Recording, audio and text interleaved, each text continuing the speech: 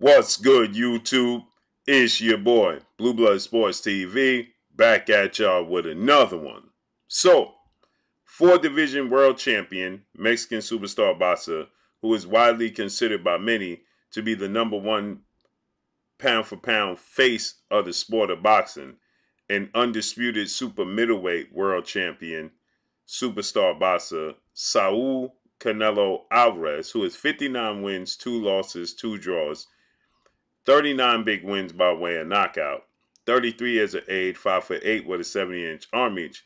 He once again takes the opportunity to throw a shot at undefeated 3-division world champion, former junior welterweight undisputed world champion, currently the reigning undisputed welterweight world champion, who is widely acknowledged and recognized as the number one best pound-for-pound fighter in the world, in Terrence Bud Crawford. Terrence Crawford is now 40 wins, no loss, no draw, 31 big wins by way of knockout. He is 35 years of age. He'll be 36 September 28th, 5'8" with a 74-inch arm reach. Canelo Alvarez is tired of the conversation and the talk that Terrence Bud Crawford is acknowledged and recognized as the number one fighter in the world. And now that Terrence Crawford is coming off the biggest lucrative, the biggest marquee fight of his career, July 29th, Las Vegas, Nevada, T-Mobile Arena, when he took on and defeated now former unified 3-belt WBA, WBC, IBF welterweight world champion superstar boxer Earl the True Spence Jr., who is now 28 wins, 1 loss, no draws, 22 wins by way of knockout, 33 years of age, 5'9.5" with a 72-inch arm reach. With that said, it was on paper supposed to be a 50-50 fight if there ever were one. It was supposed to be a competitive fight. It was the most anticipated fight in 10 years, and it was for history. History was on the line. It was an undefeated, undisputed welterweight showdown. There's never been a 4 major sanction belt undisputed welterweight world champion. There's never been a 2-division undisputed 4 major sanction belt welterweight world champion. Terrence Crawford had the opportunity to become a 2-division world champion and undisputed, which he did. And Errol Spence had the opportunity to become undisputed, hold all 4 major sanction belts, since the last undisputed champion was Hall of Fame superstar iconic boxer Zab Judah, but that was a 3-belt era. Now, Errol Spence, technically, if he was in the Zab Judah era, he would have been undisputed, because the last belt to be recognized as one of the major sanction belts was the WBO, the World Boxing Organization. Errol Spence held the other 3 titles that Zab Judah held that made him undisputed. But he still needed the last piece to the puzzle to become undisputed, and undoubtedly the best fighter in his division and the only champion in his division.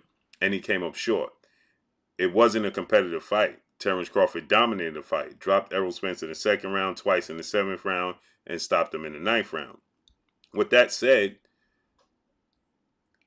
Terrence Crawford puts on such a dazzling performance, such a shocking performance, and wins so one-sided in a fight that was seen to be 50-50, the boxing world acknowledges him as the number one fighter in the world, undoubtedly. And Canelo Alvarez is not happy about that. And Canelo Alvarez, he says that he had a lot of injuries in his last few fights. The fight with Dimitri Bivol, to which he lost and took his 2nd official loss, and the fight with John Ryder and the trilogy with Gennady Triple G Golovkin, he had a lot of injuries. He wasn't himself and wasn't able to train. And he still recognizes himself as the best fighter in the world, and says that after his fight, his highly anticipated September 30th showdown with 3-time junior middleweight world champion, undisputed junior middleweight world champion, superstar boxer, who's top 5 pound-for-pound best fighters in the world, and Jermell Ironman Charlo, who is 35 wins, 1 loss, 1 draw, 19 wins by way of knockout, 33 years of age, 5'11.5" with a 73.5-inch arm reach.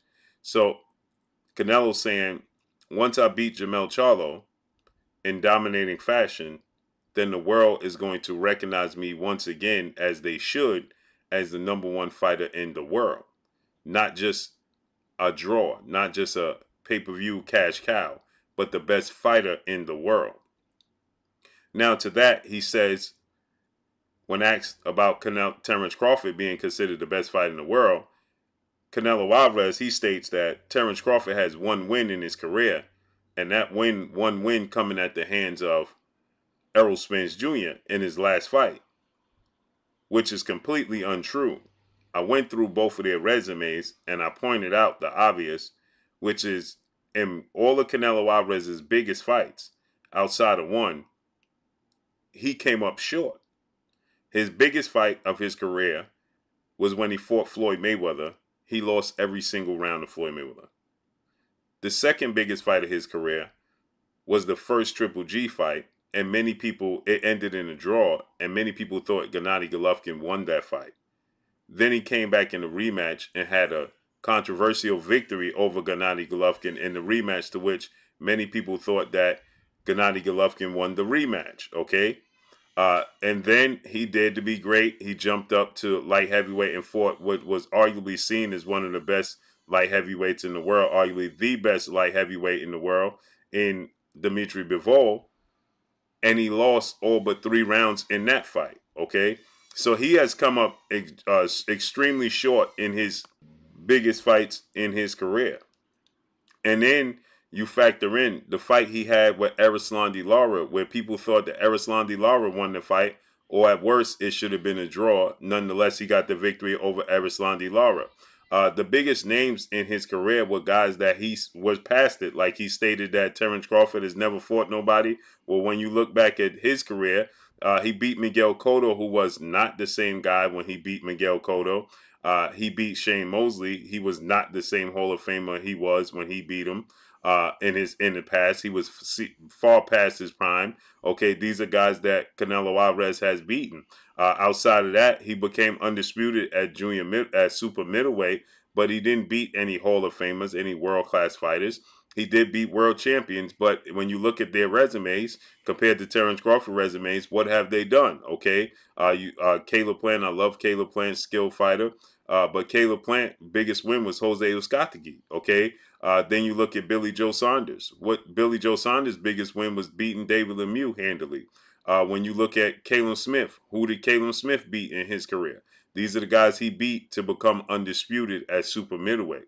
He didn't beat the best fighter at super middleweight, which is widely considered the undefeated 2-time WBC super middleweight world champion and the Ecuadorian Mexican monster in David Benavidez, who was considered the best super middleweight in the world before Canelo Alvarez came in that division. Okay, then you look at his victory at light heavyweight, where he became a 4-division champion. He beat what was considered the weakest link in the division, which was Sergey Crusher Kovalev, for his WBO title. Sergey Kovalev, when you look at Sergey Crusher Kovalev, Sergey Kovalev, was far past his prime, and he was arguably winning the fight until that, mysterious knockout that Canelo Alvarez had over Sergey Kovalev. But he was the weakest link at the division. The best fighter at the division was Dimitri Bivol, an undefeated, unified light heavyweight world champion in Artur Beterbiev. Okay, so he didn't fight either one of them, and then when he did, he lost to Dimitri Bivol. Okay, then you look at, again, you just go through his resume with a fine-tooth comb. Now, he did beat the likes of Danny Jacobs, which was a very, very solid win, and he did get the wins over Gennady Golovkin. But those are the biggest wins, and the unification over Austin Trout, to which there was controversy in that win over Austin Trout. Okay, so when he says that Errol Spence is the best fighter Terence Crawford beat, no doubt. But when he says he only has one win compared to his resume, that's where it gets dicey, okay? Because when you look at Terence Crawford's win over Victor Postal in the unification bout, Victor Postal was seen to be the monster in the junior welterweight division, okay? And Terence Crawford dropped him twice, handily beat him every single round, okay? Then you had a top 10 pound-for-pound fighter in Yuriorkis Gamboa. Yuriorkis Gamboa was top 10, undefeated, multi-division world champion, Olympic gold medalist. He knocked him out, okay? I know people say, well, Gamboa came up in weight class and Gamboa, was a small guy. But no, Yuriorkis Gamboa was a fighter that came up in weight, yes, but Terrence Crawford came up in weight. Terrence Crawford was in 135 division. Right now, Canelo Alvarez is getting ready to fight a guy in Jamel Charlo who's jumping up 2 weight classes, and he says when I beat Jamel Charlo, I'm gonna be recognized as the #1 fighter in the world. So no, Canelo Alvarez has come up short in his biggest fights and has controversial wins. Terrence Crawford has none. He has no controversial wins. He has all knockouts in his biggest wins, in his biggest fights. On the biggest stage, he shows up. So no, that's why, that's the difference. In Canelo Alvarez's biggest fights, he doesn't separate himself. In Terrence Crawford's biggest fights, he separates himself. When he fought Sean Porter, he knocked Sean Porter. He stopped Sean Porter, dropped him down, dropped him twice, knocked him down twice, and then got a stoppage. When he fought Kell Brook, he stopped Kell Brook. When he fought Errol Spence, he made it look easy and stopped Errol Spence. When he fought Gamboa, he stopped Gamboa. When he fought Victor Postol, he dominated and dropped him twice. So in his biggest wins, in his biggest moments, he separated himself. In Canelo Alvarez's biggest moments, he has controversy and arguably lost all his biggest moments. So let's keep that in mind. So that's why Terrence Crawford is recognized widely as the #1 fighter in the world. And that's why Canelo Alvarez is viewed as a top 10 fighter, but not the #1, just as the face and a major draw and a cash cow, period. And that's all I got for y'all. Make sure you hit the like button, drop a comment in the comment section, let me know what y'all think. Y'all already know what it is. It's your boy Blue, Blue Blood Sports TV. Hate, like, comment, and subscribe. You haven't subscribed, hit the subscribe button, hit the like button, hit the bell icon to get all the new notifications. Follow me on Instagram at Blue Blood Sports TV, all one word. So all I got for y'all, I'm gone. Peace.